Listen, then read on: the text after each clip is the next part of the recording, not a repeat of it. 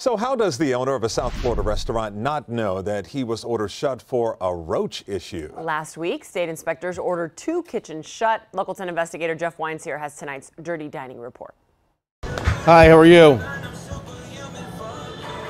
You can duck, you can hide, but you can't escape the results of a recent inspection. We are at Snappers. It's on Sunrise Boulevard. It's just west of I-95 in Fort Lauderdale. Last week, 17 violations were found here. The place ordered shut. We wanted to talk to somebody about the inspection. We wanted to talk to somebody about the inspection. No, can't. There's no manager here? The woman in the yellow says she's not the manager, but she is. So I wanted to talk to you about the inspection. No. Okay, thank you.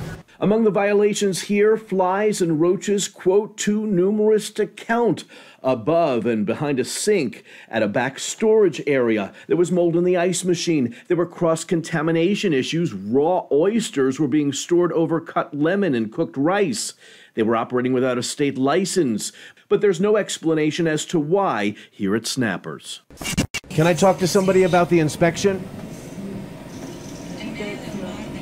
We moved to Hallandale Beach. The address here, 622 Northeast 8th Street. Last week, after the initial shutdown, an inspector had to come back several times before Taqueria El Tarasco was finally allowed to reopen. That's because each time a roach issue still existed. Cucarachas?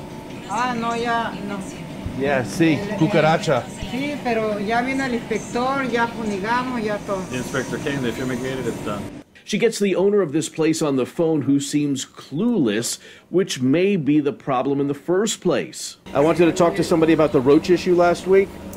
Oh, no, we don't have any information at all. I don't know, but let me talk to one of my guys. You don't know? According to the inspection, roaches were found in a storage area adjacent to the kitchen. During the re-inspections, more roaches crawling next to the grill at the cook line, on top of a counter in the dining area, and under a sink. According to state records, no establishments were ordered shut last week in Miami-Dade and Monroe counties. All the places just mentioned were allowed to reopen, following an ordered cleanup and then a re-inspection. Jeff Weinseer, Local 10 News. To see the list of restaurants ordered shut and their violations, simply scan the QR code on your screen with your phone. It'll take you to the Dirty Dining section on our website, local10.com.